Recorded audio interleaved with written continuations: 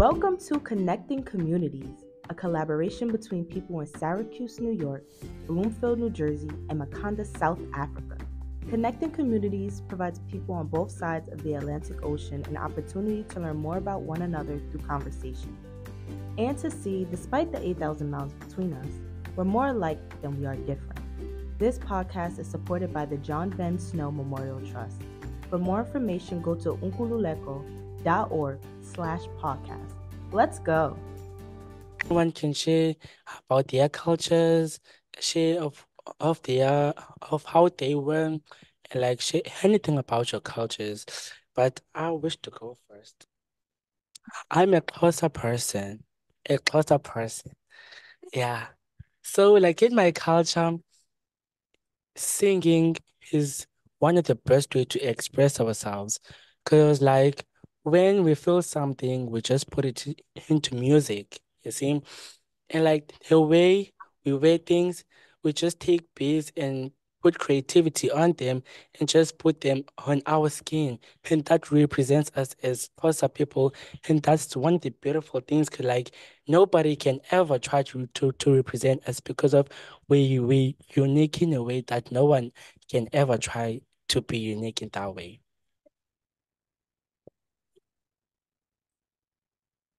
Oh, okay. So when we are talking about culture in South Africa, we are a rainbow nation. There is a lot of diverse cultures that we have here, and here on the floor we are mainly the Xhosa culture.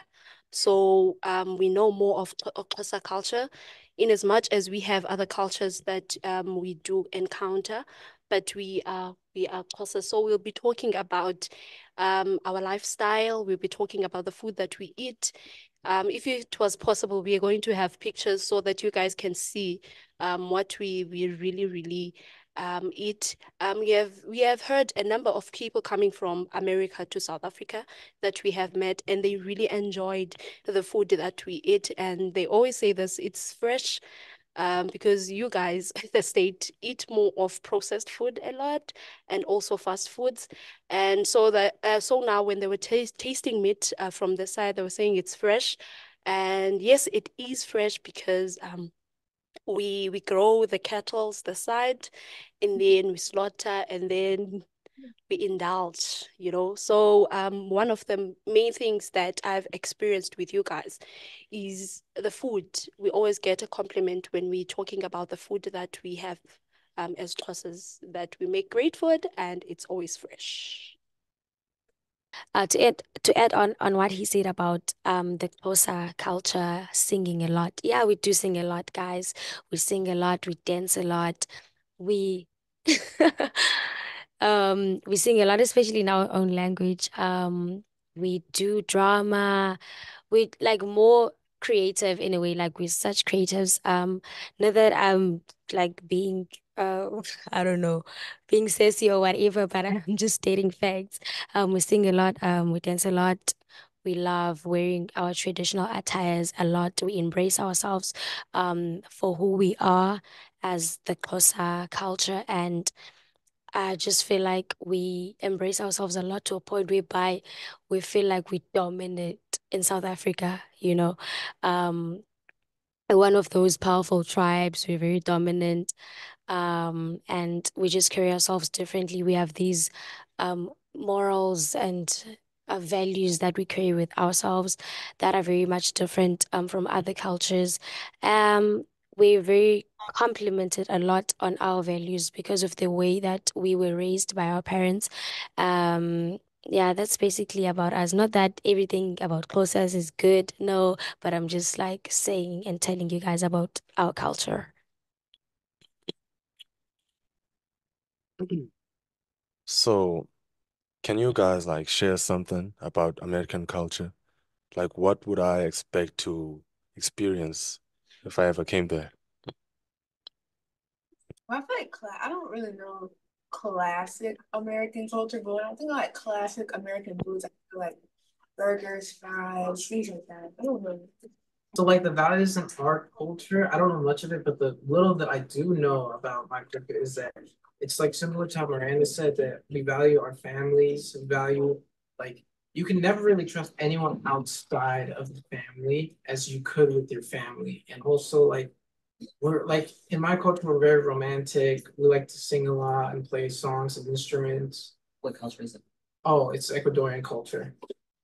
And our food is like typical Hispanic food, but there's like a variation on it that we don't really use salt or pepper. We just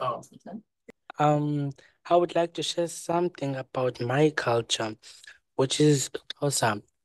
For us, there are different stages that you have to go through as a person. 'Cause like you get to be a boy to being a man. You see, yeah, at the age of 18 years old. But then you don't just get to be a man.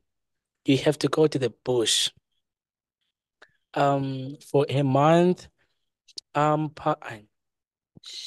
And when you go there, it's called you're there to initiate. So what happens there, you are being taught of how to be a man and how you are expected to behave when you go out and how to treat yourself as a person that you're gonna be calling yourself a man. Um, and as girls just grow up, but then they are taught values and how to be like on the streets. 'Cause like many children of now are going out grooving. They don't obey their parents, and that sides 'cause like somewhere somehow kids are getting pregnant, and it's not funny.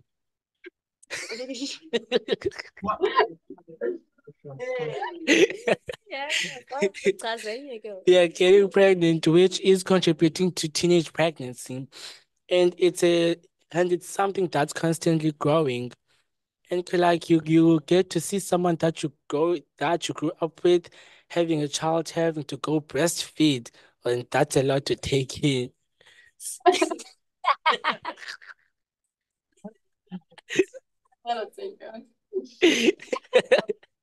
Okay.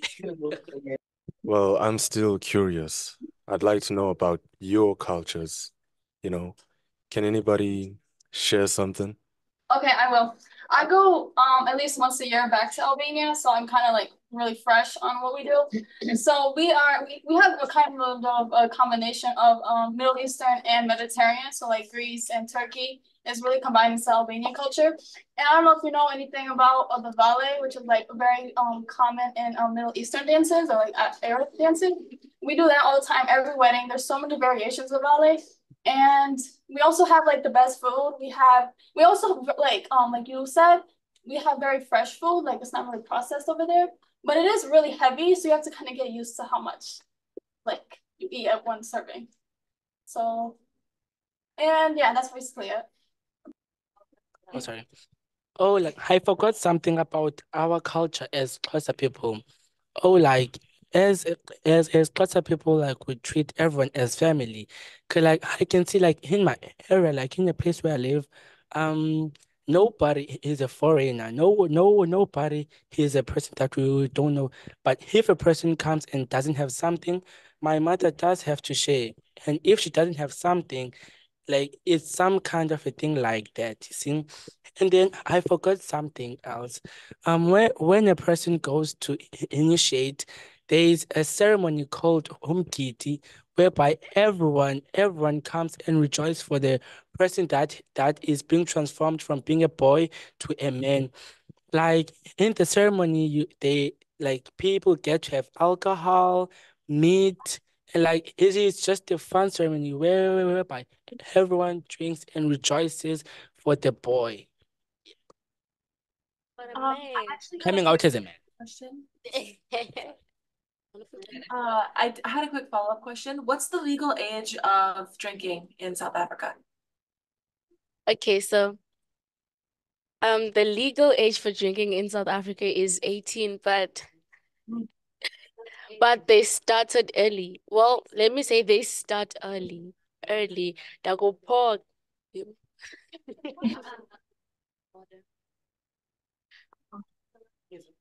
Oh. So you guys, when When is it eligible for you guys to have, 21. with 21? Wow. Nobody follows that. Well, 16 on a good day. Oh my gosh. Yeah, I 21. think in South Africa, it's a pandemic because they start at a very early age. We have like children starting at 10 years drinking because of the society that we live in, because it's not something they respect. Everyone is drinking. I'm talking about the place that we live in Makhanda, South Africa. Everyone drinks. If you want to have fun, you drink. There's nothing that you can do without drinking. So, and for that, we don't even have places where we can take our children maybe in the park for playing. We don't have places like that. So the only thing that they use most of the times is drinking. And I think the children see that, seeing my family, most of my family members indulging in alcoholic beverages, they think that is the right thing to do, and they really start at an early age. Well, here it's 21, but I feel like younger people get just a little taste before then. I wouldn't say that they like drink as much as you made it seem there, but I feel like drinking is like more normalized at like the ages of like maybe 8, like underage drinking is more normalized, probably like 18, maybe like 17, but I would say probably like 18 to 20, because at that age, we're good. Like if we're in college, at parties, there's gonna be drinks and stuff like that. So, and it's not like, I mean, obviously there's people that are of age, but yeah, that's why I think everybody probably gets like a little taste before they turn 21. I want to talk about Somali culture in Syracuse. We have like a very big population of Somali people out like in Syracuse, and almost every single Somali person you meet is Muslim. But in ITC, like our school, there's like maybe 1 or 2 Somali people besides me. But I would say Somali people are very loud. They like to have fun. They're very gossipy. But we have like a very strong sense of like community, if that makes sense. Like when I step outside or I'm in trouble, I can turn to like people I don't even know, but they're Somali. Like we have just like a unspoken bond between each other. And about like the whole Americanized, like what's like an American view of like in Syracuse. I think something that a lot of people struggle when they like people of color struggle with when they come to America is sometimes there isn't that community. Because when I first came to ITC, I struggled a lot because there weren't a lot of Muslim students here or barely any Somali students. So it was really hard for me to like, because I came from like a school where there was like a lot of people. So it was really hard for me to like talk to people at first. And eventually I did make more friends, but I think people lose their culture and their identity a lot when they come to America. Because America, although they say it's a melting pot, they only really tolerate maybe like 4 cultures, and everybody else kind of just spreads out. African American. So our food, like the food that my mom cooks, is not as like it's not fresh or anything. Like she gets fresh cabbage and stuff like that, maybe collard greens, and she makes them. Maybe it is fresh, but it's not. It's not healthy. It's not healthy. She fries pork chops. She fries chicken. She fries ribs. Like she fries cabbage. It's a lot of different foods. That's what I'm like. So I'm not trying to say that it's not nasty or anything. It's good, but it's like very high sodium, and it's not good to have a lot of at like every day of the week. But when she does cook, that's what we eat.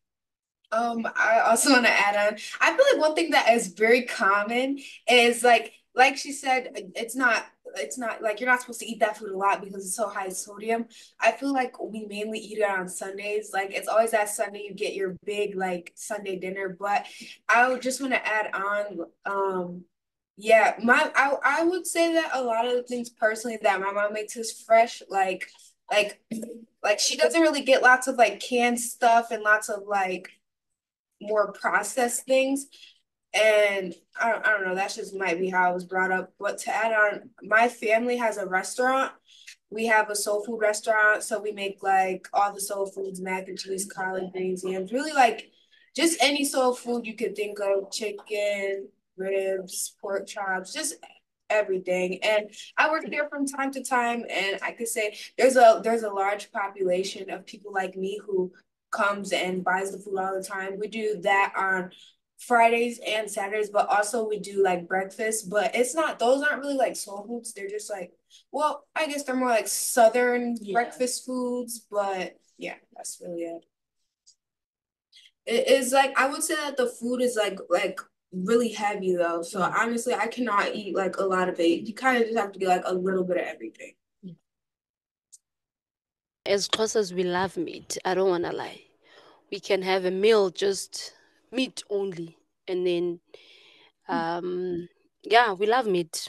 We love it a lot. Most of the occasions, if your occasion or whatever you are having, you don't have meat, it was not a success. We need to have meat. We need to see it. We love it so much. So it's our, what do you call? It's our no, not that. I just forgot the word, but it's our one of those food that makes us as Xhosas. You know, we love meat so much. Even the customs that we celebrate, we slaughter the meat, we slaughter cattle, we slaughter goats, it's meat involved. It's just meat involved. So we eat a lot of meat. But the advantage is that it's fresh. You know, you just get cattle that you've grazed yourself, and then you just slaughter and then you eat. So yeah, that's the advantage that we have.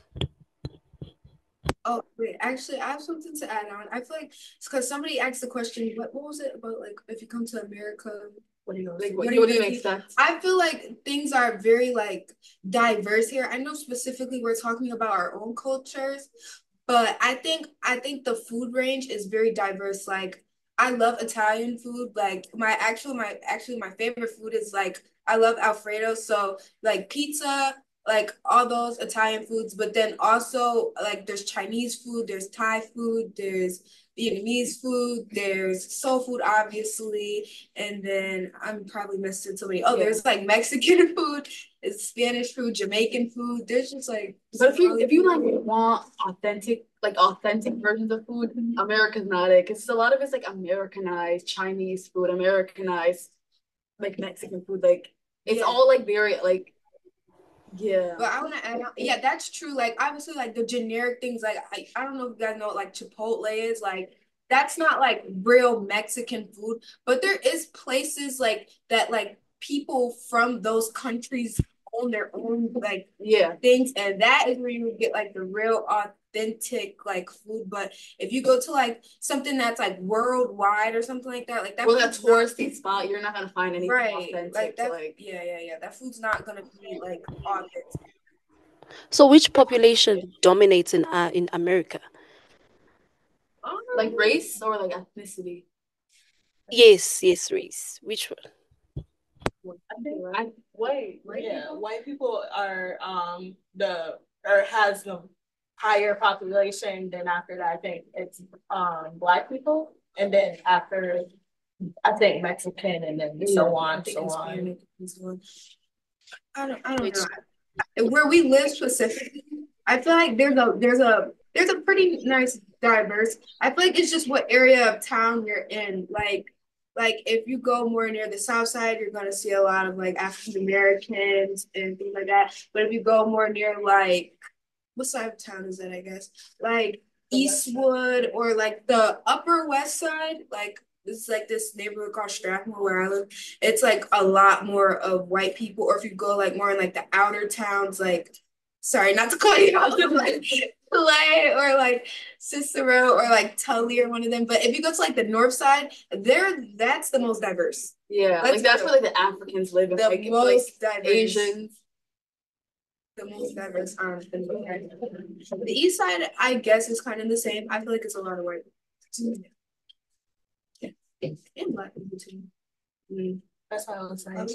I was talking to a lady and I was trying to ask her, like, is the lead problem a problem in Eastwood? Oh. And she was not answering my She question. didn't. She kept looking away from me. She was not trying to answer my question. Yeah, I feel like also the West Side. I think the West Side has a lot of like Spanish people and Hispanics. Yeah. And there's like a really good authentic Spanish restaurant. Well, there's actually two. They're both really good. Like but it like there's no like generic thing. Like we need to move. Oh yeah, like New York, California, Texas. It's like I feel like outside of America, people like over people they think like they think like people and well, I can't speak for you guys, but like a lot of time when people like outside of America tells their views on it, they think Texas people like speak very like yeehaw, like and New York, I think is like people like think that's like when we say we're from New York, they automatically think New York City. We're not New York City. And they just think that New York City is so glamorized and so royalty, and it is not. Like I go like at least maybe 1-2 times every year, and it is not like what people make it to seem. The streets are very dirty, and there's rats everywhere. I feel like the tourist area, like Times Square, is really nice though. You know, it smells like so good. I don't know, it smells so sweet there, but like more of like the areas where people who actually live there live. It's like it's kind of like old and like run down. Like that's what I think of it. And the streets are so narrow. I don't know how people do. Yeah, the traffic is so bad. It's terrible. Like if you have somewhere to be, please leave like an hour, more than an hour before. We'll just start walking. Yeah, and I don't really know that. California's not what it seems either. It's not. Oh, we can't hear you. You good? Sure. So if y'all say the most glorified city ain't good, which is New York, what cities would you recommend? That's a great question. Oh, yeah. A city that I've been to in the United States that honestly, Florida. I'm gonna say Florida. What about like yeah, New Orleans too, but personally, I've been to Florida, and I feel like if you go to like the tourist spot Orlando, it was like really nice. Or like I feel like there's so many nice places in that state, and that's what makes it so good. Like Orlando, Miami, Tallahassee, Daytona Beach, like it's like probably I would say our most like tropical state because it's like right near the Bahamas, and that's what I would say. What were you gonna say? Yes, and I mean I've seen like, people talking about like how that's a good place to visit. Hawaii's like it's not well. I've heard there's a lot of over like population there, and technically the U.S. there's a lot of drama with that kind of stuff. Like they're trying to stop us from going to Hawaii. Yeah, it's a problem. Yeah, it's a problem. And like the natives to Hawaii don't want like there's too many people in Hawaii, like which I can understand. Yeah, because they don't. Oh, don't go there if you ever come. I would say like this is kind of a random city, but I went here for like a conference. I thought like Kansas City was like really nice. Like I don't know, I thought it was really nice. Or I feel like Buffalo, Buffalo, yeah, like Niagara Falls. It's like right by the border of the United States and Canada. Like you can literally like walk across it. And I don't know, I think that's one of the nicest I think that's one of the nicest, honestly. And then how is Hollywood? Is it a place for celebrities or? Hollywood is like tourist city. I went to Cali. We didn't really go there, but like, just from everything there, I feel like it's so touristy. Like the Hollywood Walk of Fame and stuff like that. Like that's not reality. I feel like there's like a huge homelessness problem there too. Like it's really really bad. Like I think they try to cover it up, right? Yeah. And they like put like spikes on benches so people can't lay on benches.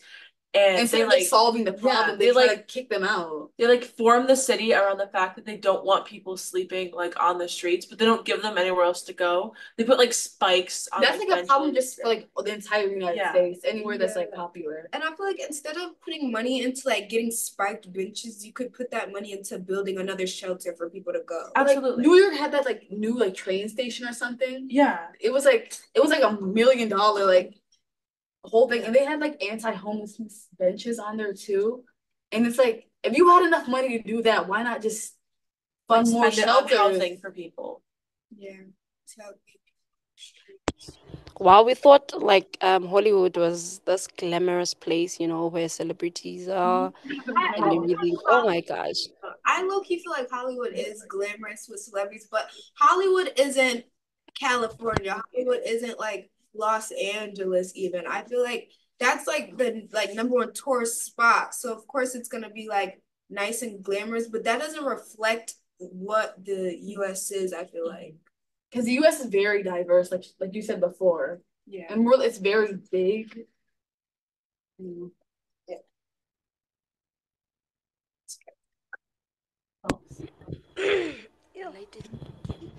Well, we have a lot to talk about. We have an enemy, which is time.